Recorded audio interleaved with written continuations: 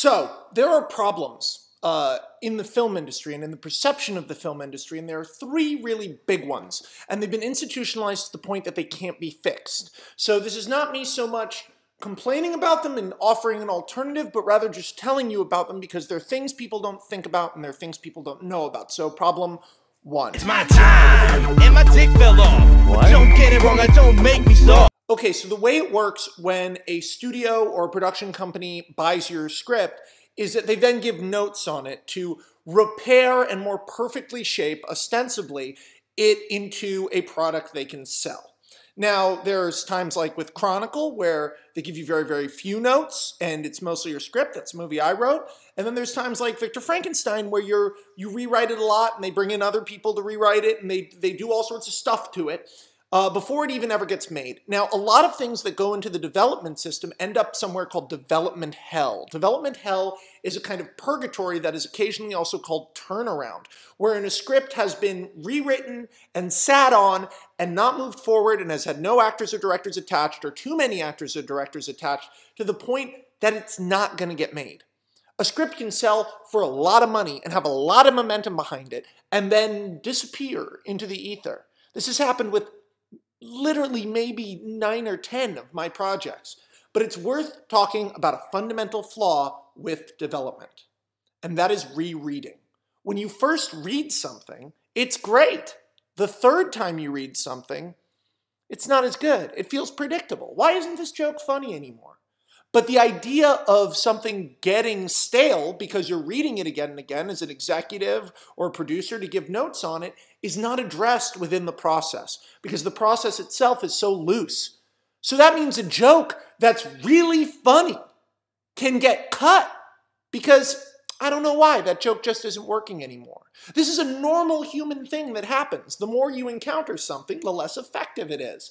It's like the most basic thing ever. But in development, notes that attack elements of the script that were working the first time destroy the movie it will eventually be. Thing two. It's my time. Check the lost and found. Can't find my dick because it fell on the ground. Now, a lot of people have talked about this. I'm not the first person to talk about this, but film reviews work differently now in the age of the internet. And it's really, really problematic. It's a gremlin in the way the whole thing works, which is that a number, a percentage number on a website, be it Metacritic, Rotten Tomatoes, any of them, cannot reflect opinions on art.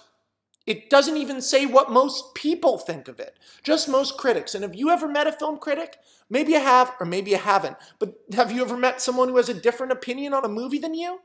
I mean, like, I know a lot of people hear my opinions on movies and they go, I disagree with that guy. What if in another world I'd become a film critic? My review would be just as valid as any of the reviews on Rotten Tomatoes. You see, you enter a sort of void. That number puts opinion into a void. Film critics used to be read by specific people. Like you would get the newspaper and there would be the reviews of the movie and you would know if your taste sunk up with that critic's taste. But now that all the critics are available to everyone and opinion has been distilled into thumbs down, thumb up by Siskel and Ebert, you enter this like insane world where a movie can have 100% on Rotten Tomatoes, but no one you know likes it, or a movie can have 40%, but all your friends love it. And it creates this sort of weird tidal elitism where some movies are universally well reviewed by the momentum of their own good reviews. No one wants to be in the minority. Polarizing movies end up with lower scores. It's crazy. Problem three. So if you find it, please email me pictures at isthisyourdick@farmersonly.com. This is a huge problem. The people who make stuff aren't necessarily the people who would watch stuff. So you know when I'm talking about like development? Well, a lot of people within the film industry who started in other industries, whether they were at law school or business school, aren't necessarily film fans. They're not fanboys. There's fanboys in there, but 9 times out of 10, you're dealing with people who came into it as a job. And this is, I'm not shaming these people, it's totally understandable, but it leads to you working on a project, say you're working on a horror movie at a studio, or at a TV, or a Netflix, whatever. Not Netflix, because they don't give notes. But, you know, at anywhere, you're working on a horror movie. and you get an exec who hates horror movies. Suddenly you're getting notes on your most gruesome scenes. Isn't this a little gruesome? And it's like, yes, that's why it's sold. What if your exec on a comedy just doesn't have the same sense of humor as you do? The notes distill and really disentangle, because that's what scripts are. They're a tangle of ideas and imagery and words, dialogue. But once stuff starts getting pulled apart and made less of what it is, it can be destroyed. And it can be destroyed via the sort of taste of the wrong person having agency to make you change it. And by far the worst part of all this is they never move backwards, ever, because the idea of going backwards is like saying they wasted time and money, and no one wants to admit that they were wrong. So a script can get worse and worse and worse every draft, and everyone involved can be like, this isn't what we wanted, this isn't what we bought.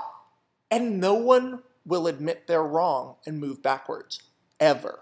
Now, development and notes are great. I've gotten great ones. In fact, I would say that most notes you get on your work will force you, if not to change it to directly address the note, to think about your work in a more analytical way and find holes that you would have never otherwise seen. That said, the fact that there's no rules about how to give notes or who gives them, really, because the film industry, and I've tried to say this on here a million times, it's not like the tire industry. It's the Wild West. There's no defined roles. Even what a director does is technically liquid. You end up with stations of power that allow people to affect change in ways that don't help what a film is, which is ultimately, even the most factory-made movie, a work of art. These three elements all relate to it being an art industry that has been transmogrified through necessity because of how much movies cost into a business. And they're worth knowing when you're going in.